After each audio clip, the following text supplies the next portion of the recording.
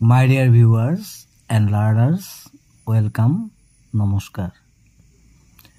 Class 6 Mathematics, Chapter 6, page number 124. Do it yourself.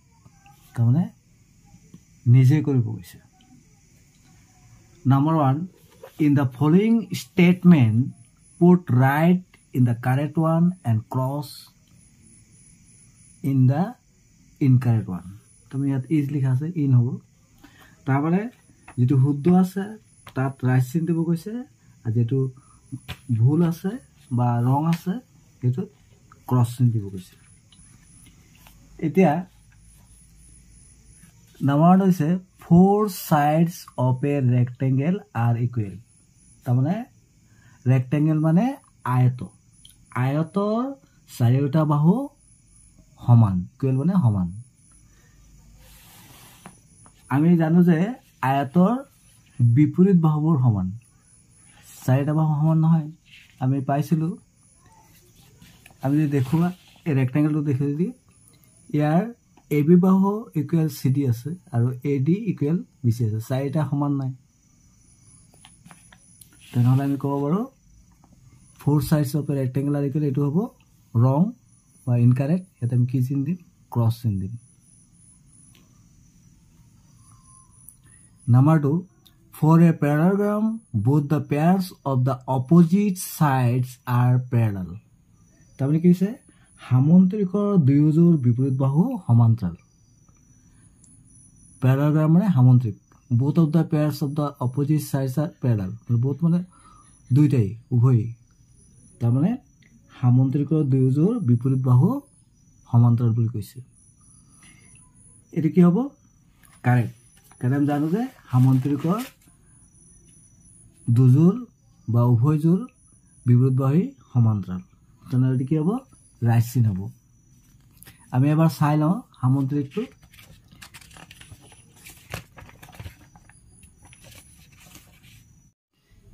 ABCD সামন্ত্ৰিক ইয়াত দেখিছো আমি ইয়াৰ AB side parallel to CD আকৌ AD parallel to BC তাৰমানে if the two pairs of opposite sides of the quadrilateral are parallel then the quadrilateral is called a parallelogram তেনেহলে আমি দেখিলো যে এটো শুদ্ধ আছিল নম্বৰ 2 এতিয়া নম্বৰ 3 লৈ আগবাঢ়িলো every angle of a rhombus is 90 degree তাৰমানে প্ৰশ্নত কি বুজাইছে ৰম্বসৰ প্ৰতিটি কোণে 90 ডিগ্ৰী ৰম্বসৰ প্ৰতিটি কোণ 90 ডিগ্ৰী নহয় এটো কি হ'ব ভুল বা ইনকাৰেক্ট তেতিয়া আমি কি দিম ক্ৰস দিম আমি যদি ৰম্বসটো এবাৰ চাও তেতিয়া আমি দেখিব পাম যে ইয়াৰ প্ৰতিটি কোণ 90 ডিগ্ৰী নহয় এটো ৰম্বস ইয়াৰ সাইডাল বাহু সমান AB side equal to BC side equal to CD side equal to DA side কিন্তু ইয়াৰ কোণবিলাক সমকোণ নহয়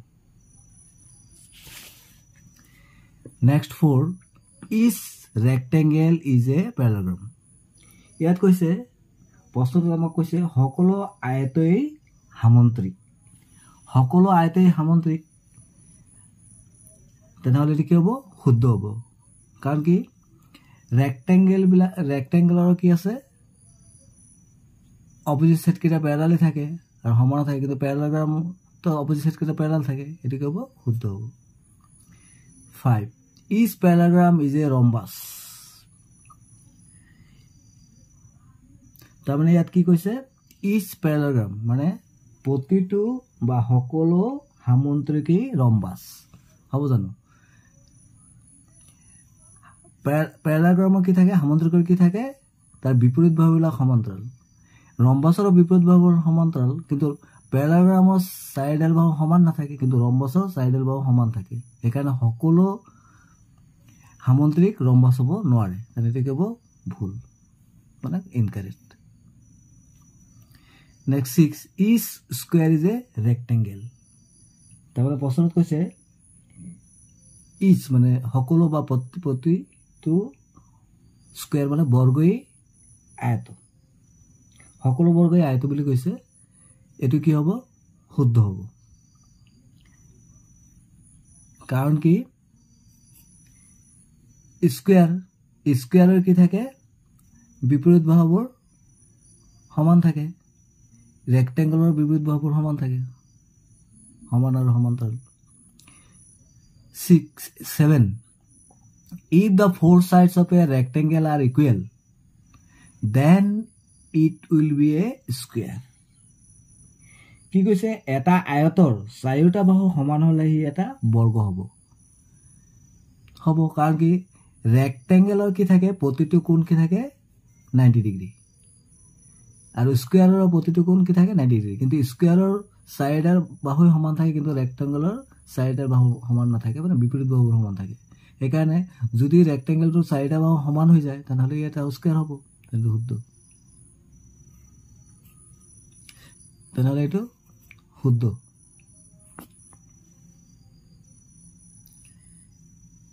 8 all the four sides of a square are of equal length because all the four sides of a square are of equal length তারমানে কিছে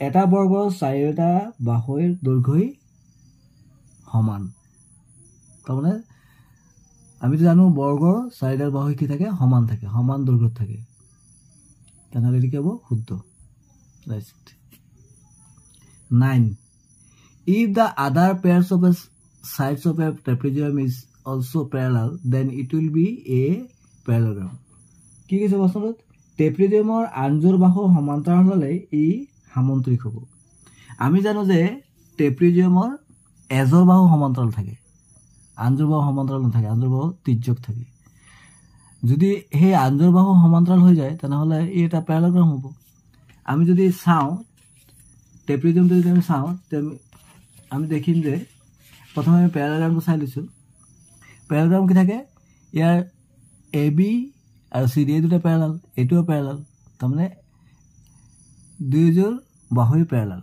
that means the two pairs of opposite sides of a parallelogram are parallel now